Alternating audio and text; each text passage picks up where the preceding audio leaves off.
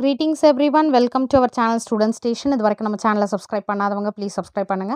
இந்த வீடியோவில் 9th standard social science unit 1 evolution of humans and society pre historic period இந்த லெசனோட book back question answer explanation பார்க்கலாம். Already book back exercise mark பண்ணிட்டேன். இது வந்து 9th standard social சயின்ஸ்ன்ற பிளேலிஸ்ட்டில் போயிட்டு 9th ஸ்டாண்டர்ட் சோஷியல் சயின்ஸில் பார்த்தீங்கன்னா இருக்கும்.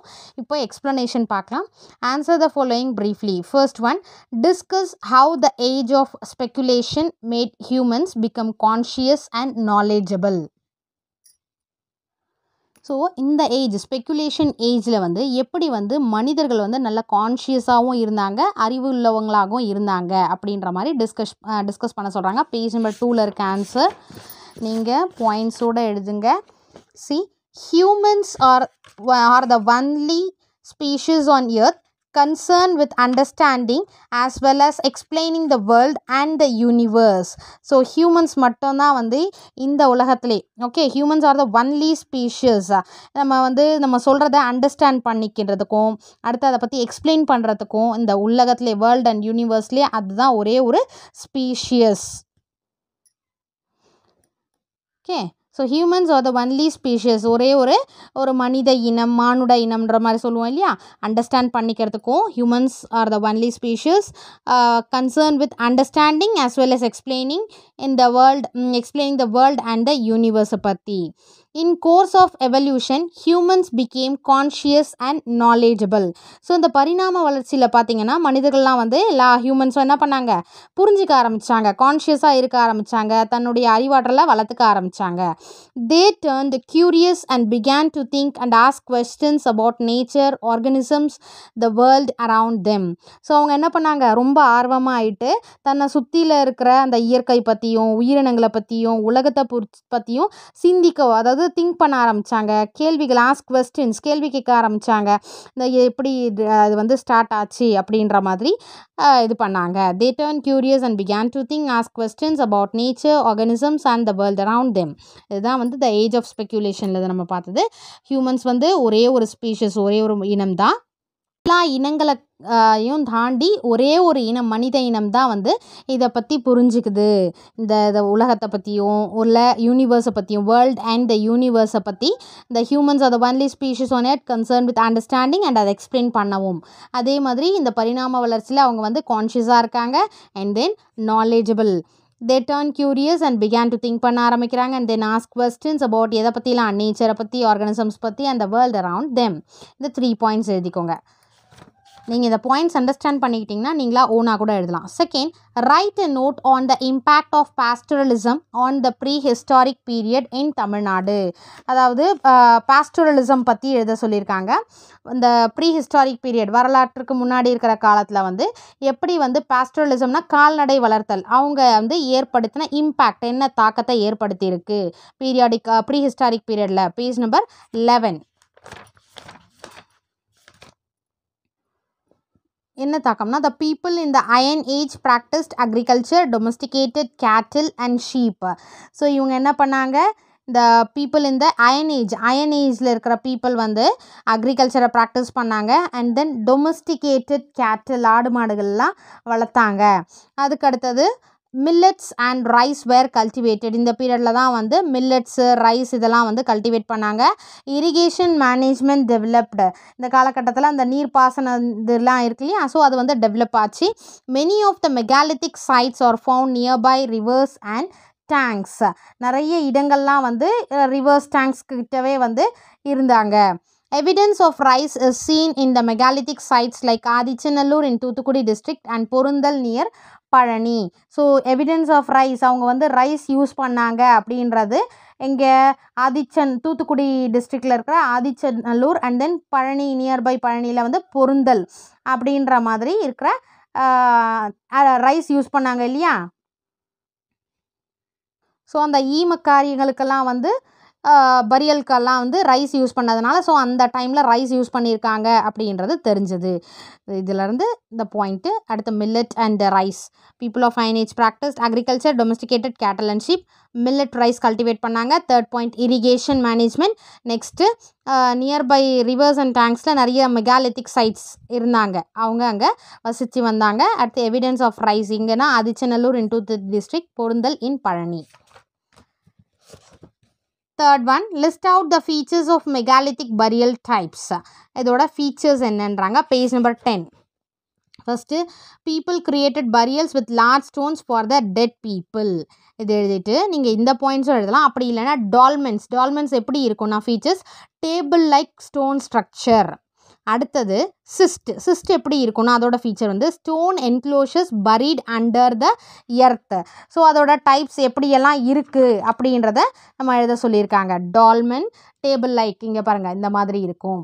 அடுத்தது சிஸ்ட் எப்படி இருக்கும்னா இந்த மாதிரி under the earth, stone enclosures buried under the earth. அடுத்து ஏர்ன்ஸ்லாம் எப்படி இருக்கும்னா பாட்டரி ஜார்ஸ் மாதிரி இருக்கும்.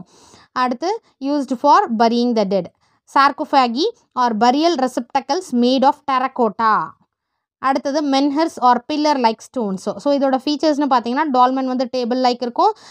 நெக்ஸ்ட்டு சிஸ்ட் வந்து ஸ்டோன் என்க்ளோஷர்ஸ். அடுத்தது ஏர்ன்ஸ் வந்து pottery jars. சார்கோஃபேகி பரியல் ரெசிப்டக்கல்ஸ் made of terracotta. மென்ஹர்ஸ் pillar like stones. இது எழுதிக்கோங்க கீ பாயிண்ட்ஸ் இதெல்லாம். தென் examine the tool making technical skills of lower paleolithic people. எப்படிலாம் வந்து லோயர் பேலியோலித்திக் பீப்புள் வந்து டூல்ஸ் மேக் பண்ணுறாங்க. Page number 5.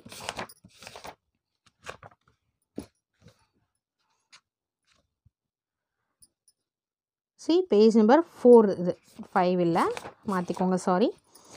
Lower பேலியோலித்திக்கில் the human ancestors flaked large stone blocks and designed various tools including hand axes.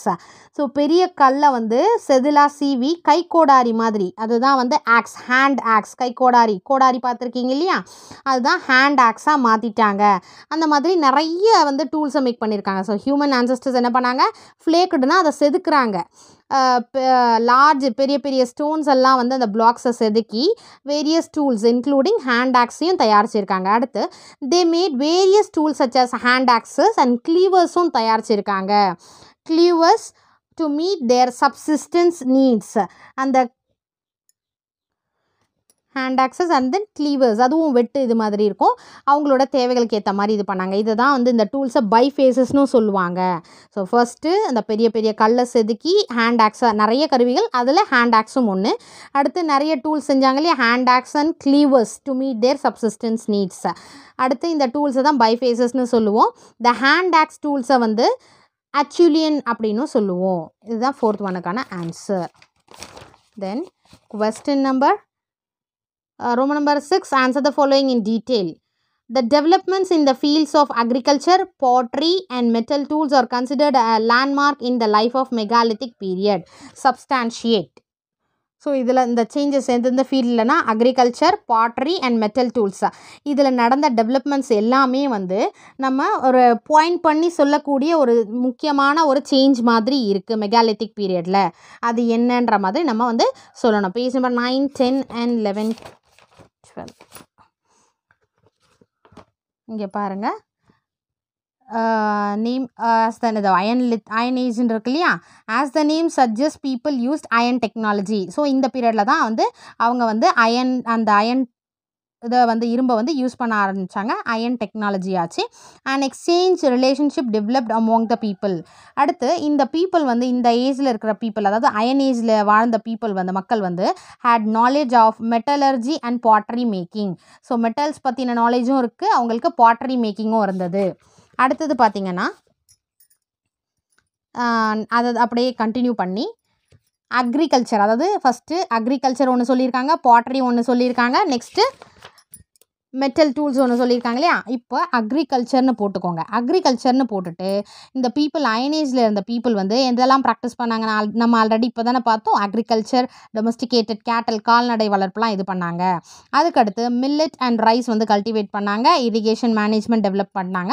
நிறைய megalithic சைட்ஸ்லாம் எங்கே வசித்து வந்தாங்கன்னா இந்த agriculture follow பண்ணுறதுனால, அதை வந்து விவசாயம் பண்ணுறதுனால ரிவர்ஸு, டேங்க்ஸு, நிலப்பகுதி, ஐ மீன் நீர் இருக்க பகுதியில் வந்து அவங்க வந்து வாழ்ந்து வந்தாங்க. Evidence of rice is scene in the megalithic sides like Adichanallur in Thoothukudi district and Porunthal near Palani. இது வந்து அக்ரிகல்ச்சர் அண்ட் பாஸ்ட்ரலிசமில். நெக்ஸ்ட் பாட்ரின் ஹெட்டிங் போட்டுக்கோங்க. பாட்ரியில் பார்த்தீங்கன்னா பாட்ரின்றது ஒரு இம்பார்ட்டண்ட் எவிடன்ஸ். ஆர்கியாலஜிக்கல் சைட்ஸில் கிடைச்ச ஒரு முக்கியமான ஒரு இம்பார்ட்டண்ட் எவிடன்ஸ் என்ன, பாட்ரி. த பிளாக் அண்ட் ரெட் வேர் பாட்ரி கிடச்சிது. அதில் வந்து பிளாக் இன்சைடாக இருக்கும், அடுத்து red out side with lustrous surface. Next metal tools அப்படி போட்டுக்கிட்டிங்கன்னா weapons such as swords, daggers, access, சிசில்ஸ், lamps and tripod stands இதெல்லாம் கூட வந்து அவங்க வந்து கண்டுபிடிச்சாங்க. அதுக்கடுத்து France bowls, vessels with stylish ஃபினியல்ஸ் decorated with animals and birds, France mirrors and bells have also been found. So எந்த அளவுக்கு வந்து அவங்க டெவலப்மெண்ட் இருந்ததுன்னு இதில் தெரிஞ்சுக்கலாம். பிரான்ஸ் பவுல்ஸ், வெண்கல அந்த பவுலு, வெசல்ஸ்லாம் கூட. அதுக்கடுத்தது டெக்கரேட் வித் அனிமல்ஸ், பேர்ட்ஸ், அது மாதிரிலாம் வந்து போயிட்டு டெக்கரேட் பண்ணியிருக்காங்க. அந்த மாதிரிலாம் இருந்தது அப்படின்றது தான் வந்து இதோட டெவலப்மெண்ட் இருந்தது. டெவலப்மெண்ட் இந்த fields of agriculture, பாட்ரி and metal tools. So first agriculture heading போட்டு இதை எழுதிக்கோங்க. அயனேஜ்னு போட்டு இந்த ஸ்டார்டிங் எழுதிட்டு நெக்ஸ்ட்டு அக்ரிகல்ச்சர் இந்த point, next பாட்ரியில் 2 point, next metal டூல்ஸில் 2 point. So எல்லாருமே ரொம்ப லாங்காக இருக்குது அப்படின்னு நீங்கள் நம்ம 10th அடுத்து வந்து போக போகிறோம். அதில் வந்து கண்டிப்பாக வந்து நீங்கள் அதிகமாக வந்து ஹார்ட் ஒர்க் பண்ணணும். ஸோ இப்போலேருந்தே நீங்கள் இதுக்கு ப்ராக்டிஸ் பண்ணிக்கோங்க. Second, the history of humans is closely related to the history of earth. Elucidate. நம்மளுடைய அந்த மனிதர்களோட வரலாறு பார்த்திங்கன்னா ரொம்ப க்ளோஸாக இருக்குது. Related to the history of earth. பூமி வந்து உருவானது அதுக்கான ஒரு க்ளோஸ் ரிலேஷன் இருக்குது.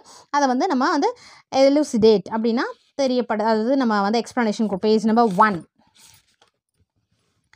The history of humans is closely related to the history of earth. இப்போ தான் நம்ம பார்த்தோம் இல்லையா. ஸோ ஹிஸ்ட்ரி ஆஃப் ஹியூமன்ஸ் நம்ம மனிதருடைய வரலாற்றும் அடுத்து எர்த்தோட வரலாற்றும் இது ரெண்டுமே வந்து ரொம்ப க்ளோஸ் ரிலேஷன், பிரிக்கவே முடியாதுன்ற அளவுக்கு மனிதரோட வரலாற்றும் இந்த எர்த்தோட ஹிஸ்ட்ரி புவியோட வரலாறும் வந்து பிரிக்கவே முடியாது, ரொம்ப closely related. The earth contains geological, archaeological and biological records of historical times in it's Appar layers. So Appar லேயர்ஸில் பார்த்தீங்கன்னா வரலாற்றோட நிறைய காலகட்டங்கள் குறித்த இந்த ஜியாலஜிக்கல், அடுத்து ஆர்கியாலஜிக்கல் அண்ட் தென் பயாலஜிக்கல் உயிரியல் பதிவெல்லாம் வந்து ஜாஸ்தி வந்து இருக்குது, அதாவது மறைஞ்சிருக்கு. அதில் இருந்தால் நம்ம இப்போ வந்து ஆர்கியாலஜிக்கல்லாம் என்ன பண்ணுறாங்க, இது அந்த காலத்தில் வாழ்ந்தாங்க, இது எல்லாமே மறைஞ்சதை வந்து கொண்டு வராங்க இல்லையா. அதுதான் they are important for reconstructing the history of the earth and various living organisms. So இந்த எர்த்தை பற்றியும் இல்லை பல்வேறு உயிரினங்கள் இருக்குது இல்லையா, ரீகன்ஸ்ட்ரக்ட் வேரியஸ் லிவிங் ஆர்கனிசம்ஸ், அதை பற்றின அந்த ஹிஸ்ட்ரியை தெரிஞ்சுக்கிறதுக்கு இந்த மாதிரி ஒரு சோர்சஸ்லாம் வந்து ரொம்ப முக்கியமாக நமக்கு தேவைப்படுது. Paleoanthropologists and archaeologists excavate the soil and rock layers on the earth and extract evidence about human ancestors. So 2 பேரும் என்ன பண்ணுறாங்கன்னா சாயிலை எக்ஸ்கவேட் பண்ணுறாங்க.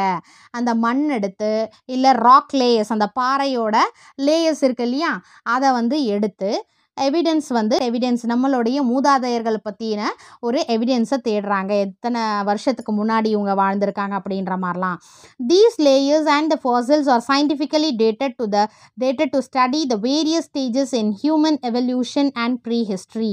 இந்த பாறை அடுக்குகள், அந்த மணல் சாயில்லாம் இருக்குது இல்லையா, இது அடுத்து ஃபாசில்ஸ்னால் படிமங்கள், இதெல்லாம் வந்து சயின்டிஃபிக்கலாக என்ன பண்ணலாம், அதை வந்து படித்து, அதாவது வேரியஸ் ஸ்டேஜஸ் ஹியூமன் எவல்யூஷன் எப்படியெல்லாம் வந்து அந்த பரிணாம வளர்ச்சி இருந்தது, ப்ரீ ஹிஸ்ட்ரி நம்மளுடைய முந்தைய வந்து வரலாறை வந்து எப்படி வந்து அதோட வளர்ச்சி அடைஞ்சு இப்போ வரைக்கும் இருக்குது அப்படின்றதுக்கு ரொம்ப வந்து யூஸ்ஃபுல்லாக இருக்குது.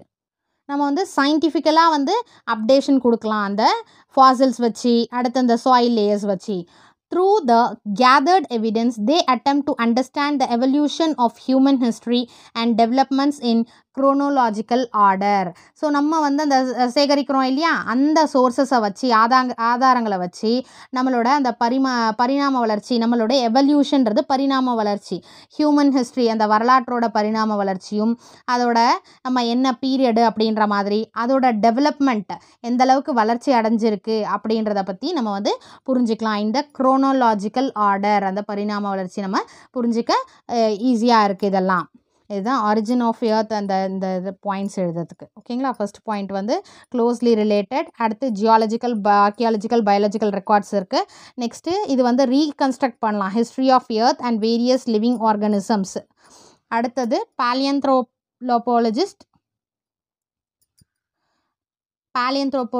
ஆர்கியாலஜிஸ்ட், இவங்க 2 பேரும் தான் வந்து இதை வந்து எத்தனை வருஷத்துக்கு முன்னாடி அப்புறம் எப்படி எவல்யூஷன் ஆகிருக்கு அப்படின்றத வந்து கண்டுபிடிக்கிறாங்க. எதை வச்சுன்னா rock layers and the excavate the soil. அடுத்த பாயிண்ட் வந்து ஃபாசிலை பற்றினதும் லேயர்ஸை பற்றினதும் அது வந்து சயின்டிஃபிக்கலாக நமக்கு டேட் கொடுக்குது, எந்தெந்த ஸ்டேஜஸ் எப்படின்ற மாதிரி. அதுக்கடுத்து இந்த எவிடன்ஸை வச்சு நம்ம வந்து எவல்யூஷன் ஆஃப் ஹியூமன் ஹிஸ்ட்ரியும் எந்த அளவுக்கு டெவலப்மெண்ட்ஸ் ஆகிருக்கு குரோனாலஜிக்கல் ஆர்டரில் நம்ம அண்டர்ஸ்டாண்ட் பண்ணிக்க ஹெல்ப் பண்ணுது. இதுதான் வந்து செகண்ட் கொஸ்டின். இங்கே பாயிண்ட் வைஸ் எழுதுங்க. கண்டிப்பாக இத்தனை பாயிண்ட்ஸ் எழுதணும். 10th வந்து நம்ம கரெக்டான பாயிண்ட்ஸ் கொடுத்தா தான் நமக்கு மார்க்ஸ் கிடைக்கும். Thank you for your support. Thanks for வாட்சிங்.